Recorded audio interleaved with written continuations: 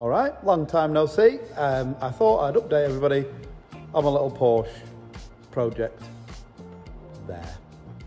It is a 1997 Porsche Boxster 2.5 and there's nothing much more to say about it. So that's it. I'll see you later. No, I'm joking.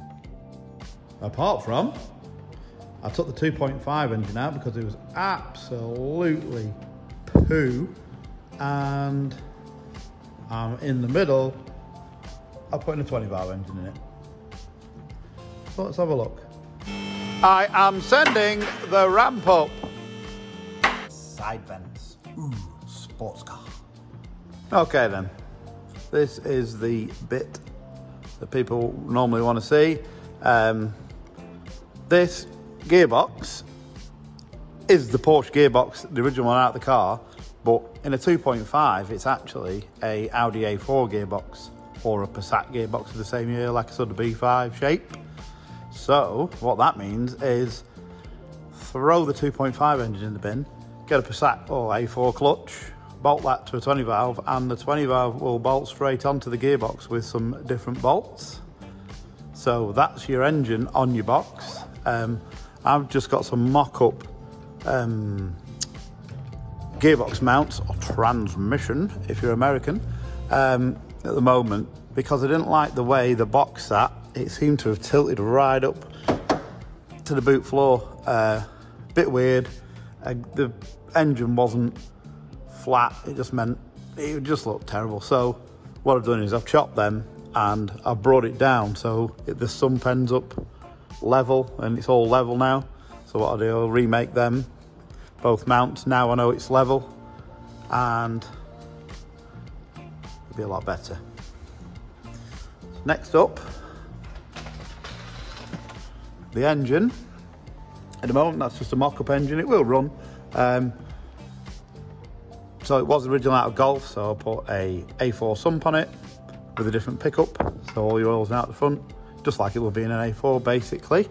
Then this is the original engine mount out of the Porsche, and I've made an adapter that bolts straight onto that, onto the engine, and then mounts to the original way your aluminium mount used to bolt on. So that bolts on, flat plate down, and then that picks up on there.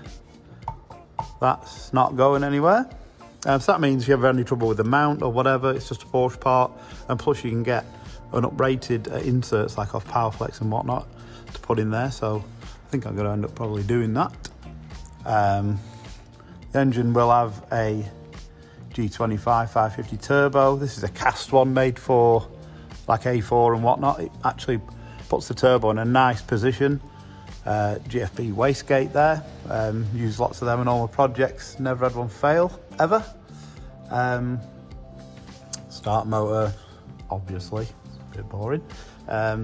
Other things like coolant. Let me get the light over here. Coolant system. They're the original Porsche hoses, and adapted from the size down to 32mm, which are normal size. The coolant path in a Porsche is quite complicated-ish. It's got two radiators at the front, flow, return, used to come back to a water pump there, then had another circuit back up to the boot. So I followed the diagram, so that should work, but we don't know yet. That's about it for there. Next up would be the power steering. So this is the original high pressure line going to the rack. So I put an adapter on there to take it to a flexi hose, which I'll have crimped on, which will go to the original high pressure side of the pump. I'm going to run that pump with the Porsche fluid, so hopefully that'll be all right, because obviously Porsche rack, there are two different fluids, but there's only one way to find that out, which is try it. So I'll try that. I think it'll work. I've got a Golf header tank for the power steering there, which obviously that's like your low pressure, that's like your feed. I'm just going to mount that up on the bulkhead up there so you can get to it for topping up and stuff. So That's an unknown at the moment, so we'll see if that works.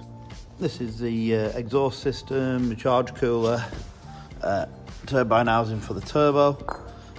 This is a downpipe I made, and one of my friends, Ian, welded it all up. So yeah, that's wastegate back into the exhaust. You've got a small back box, a link pipe. That's the only boost pipe on the car because the charge cooler goes straight into the inlet manifold. Got a temperature probe I put there before the charge cooler. Then obviously the inlet's got one in it, so I'll be able to see before and after, see if it's doing a decent job at all. And any GT bung in the turbine housing. Keep our eye on them temps. To cool the water to air charge cooler, I managed to get a Boxster S, which is 3.2 auxiliary radiator. This is middle one, so the radiators are on the side on a Boxster, same as a 911, in there and in there. And then the higher powered ones have another radiator in between. And then you'll notice like a Boxster S, if you have a look at the front bumper, has got another vent in the front of it, like a mouth. But I'm going to use this for my charge cooler.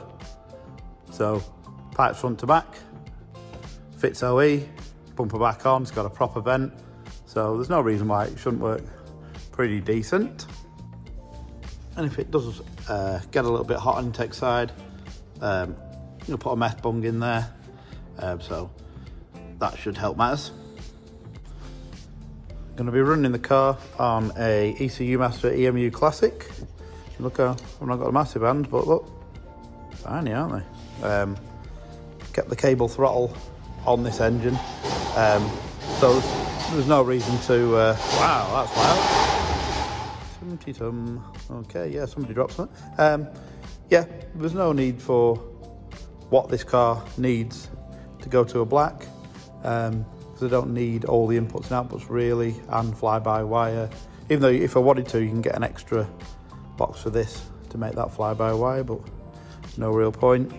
That does tons, mega value, and handle. I also sell these if you want one, so if you're interested in any ECU Master products, give me a shout. Did I also say that I sold GFB products as well? No, did I? You? Yeah. And back round to the turbo side again. I've just started to make the turbo drain with an AN10 adapter into the sump, and now I can put the turbo back on and whatnot. I can cut it down to size and get that on. I'll do that in the next update, and I'll probably have the exhaust back on. When I got this car, the previous owner was doing he was going to turn into a track car, I think, before the engine started to sound horrible, and he upgraded front and rear brakes to Boxster S brakes, which is Brembos all round. The discs are absolutely disgusting because his car's been stood for ages. So is the suspension, so I'll have to uprate that and redo them all. But mega bonus because I'll be changing them to the Brembos anyway. So yeah, awesome. Interior wise, just your usual Boxster thing, leather seats, whatnot. But one other important thing, what I wanted to do was get the engine vitals on the actual Porsche dash, rev counter, coolant temp, oil pressure, all those type of things. I want it to work properly on the dash, so it took some time taking the original loom apart and label and everything, so hopefully I can get it to all work. And in the rear is this snake's wedding, so that's where all your ECU for the engine and engine control relays are in the boot of one of these. So at the moment peeled apart the original loom, I've marked lots of things. It looks terrible at the moment, but as it gets pruned away and things I don't need go, and then once it's all wrapped and the ECU's mounted on the back here, it'll look a lot neater, but at the moment it does look terrible.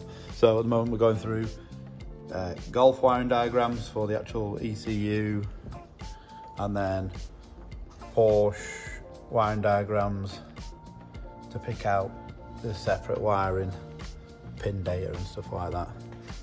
Very, very time consuming, but there's not tons of wires, like it's not some mega conversion, but Just want everything to work.